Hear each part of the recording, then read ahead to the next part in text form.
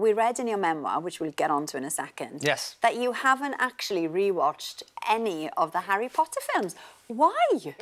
This is semi-true. They have been on over Christmases, and when my friends ever see them and I'm in the room, they quickly flick it over to take the mickey out of a younger Tom. But I haven't rewatched them in their entirety in the sort of marathon-esque way that I look forward to, and I hope to do it. I want to save that moment for when I'm slightly older and possibly with muggles of my own at my feet. So it's not a case of indifference. I'm just saving them for a special occasion. Yeah, I like it. Now, Tom, you're here to talk to us about your new book. Yes. It's called Beyond the Wand. Yes. There's a lot of talk about your co-stars from Harry Potter in the book, as you know, as we can imagine. But Jason Isaacs, he's one of the people you kind of like, one of your favourites, should we say? You hold him quite high. Why him in particular? Don't tell him that. Crying out loud. I'll never hear the end of it. Jason, he plays my father in the Potter films.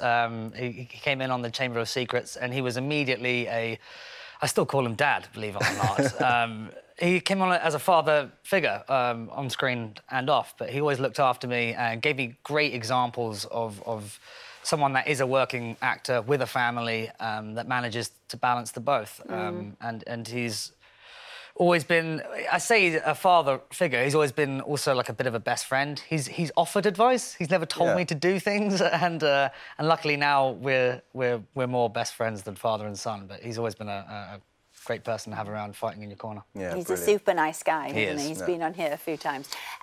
You also talk about a gaffe you made with Alan Rickman. I love Alan Rickman. Rickman plays Professor Snape in the Harry Potter films. Now, you stood on his cloak.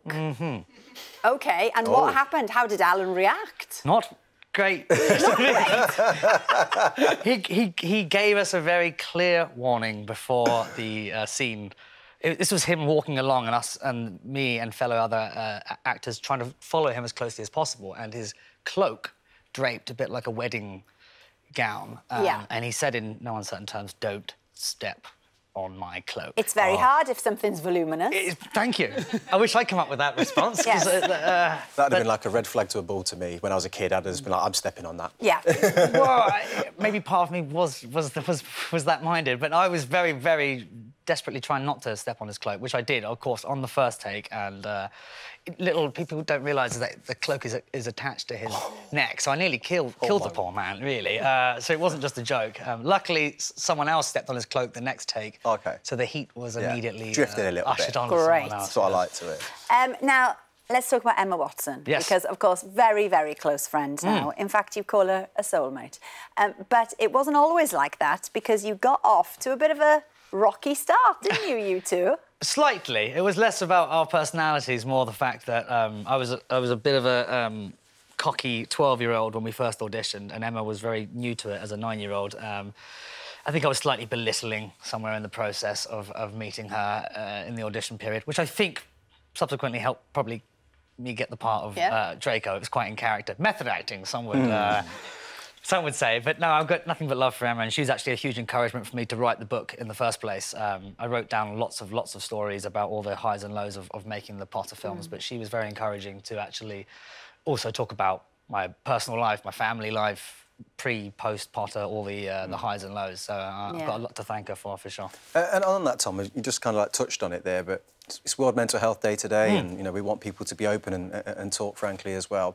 And you talk about your own struggles as an adult and suffering with mental health. What was kind of like the triggers for you? What kind of got you to that place in your life?